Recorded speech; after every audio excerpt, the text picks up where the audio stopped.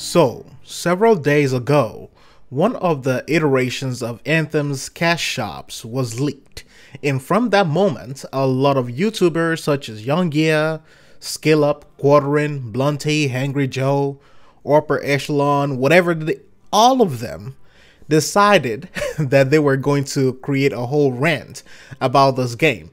And I totally understand why they did those things, because it is quite logical. You know, everybody is afraid of what EA might do. Not that those people are planning on buying the game anyway. And they also talked about how Anthem will be predatory in its cosmetic only monetization, and people should not buy Anthem. And even after the developers at BioWare came out and said that was only a version of it, those people still went ahead with more videos. And I also understand, once again, people are still skeptical, and most of those channels even took it further as their opportunity to bash and cash out on the hate train, which is fully deserved when you're looking at EA. Now, I have always said balance is the key, and I never for once believed that the leaked footage was the final representation of Anthem's cash shop. When we talk about monetization, the biggest thing we always have to look at is going to be the publisher of the game. And I think it's also fair to say that EA might finally be learning. Apex Legends dropped today, and the monetization of this game has a lot to say about what we can expect from Anthem. After all, Apex Legends is being published by the same publisher, EA of course. Apex is a spin-off of the Titanfall series, and it seems to be the go-to live service move for studios to sustain themselves before they're able to develop future titles. First, I must say the game is beautiful and well polished, even for a battle royale game.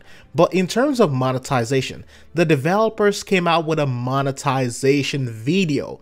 This is the first of any kind. This is the first of any studio. And I know a lot of people are not going to talk about this and how this actually says a lot about what we can expect in Anthem. This is something that had to be done, considering the game is free to play and it is being published by EA. So you know people will expect some predatory practices rooted into it. The developers at Respawn displayed transparency on how things work and how you can earn items in-game and how the cash shop is set up. Now, I believe Anthem will be doing the same thing or a similar video explaining the monetization options. While most people are still skeptical about these games, this does put a little bit of relief out there, because in terms of what you can expect from Anthem's monetization, this is something similar.